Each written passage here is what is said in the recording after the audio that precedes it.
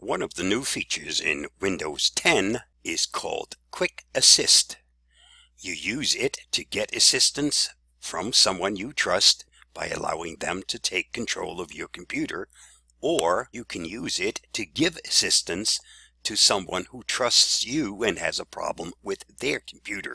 Getting to it is done in the following way. Click on the Start icon, then go to Windows, Accessories, click on the down arrow, and you find Quick Assist.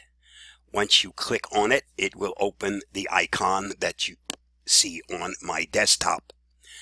If you use this feature often, a couple of things you can do to make accessing it easier. Number one, you can drag this over to some place here where you can get to it quickly. Number two, once it's opened, you can do a right click and then you can say pin to the taskbar.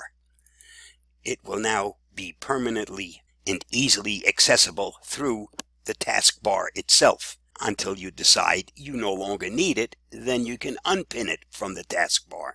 Let me show you how this is used. In this case, I'm going to give assistance to one of my other computers. Once you click on Give Assistance, you will need to sign in, email or phone number. At this point, you're given a security code, and as you notice, that code expires in 10 minutes. You can send that security code to the person you're going to assist via email, provide instructions, all kinds of ways you can get that information to the other party. In my case, I'm just going to walk over to the other computer and enter it from there. Once the person requesting the assistance enters the code, this pops up on their screen and they have to allow the assistance. Otherwise, the person who is going to give the assistance will never get access to their screen or their computer. But once the other person clicks on the allow button, then this is what will happen. A window will pop up and this is actually the other computer.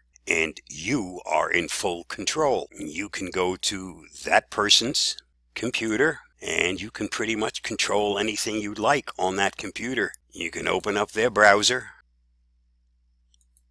You can open up their start menu, go to any one of the programs. You virtually have full control of the other computer, which means you may assist the other person with whatever problem they happen to have. They have a problem uninstalling something. Not a big deal. You can directly from here go to Programs and Features. You can access their programs and you can uninstall them. You can change them.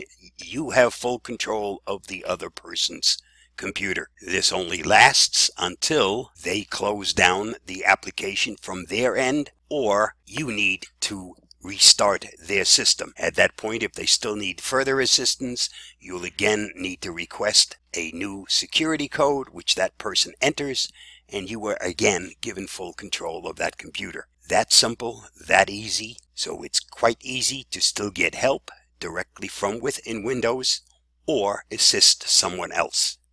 Stay safe, be free. I hope this helps.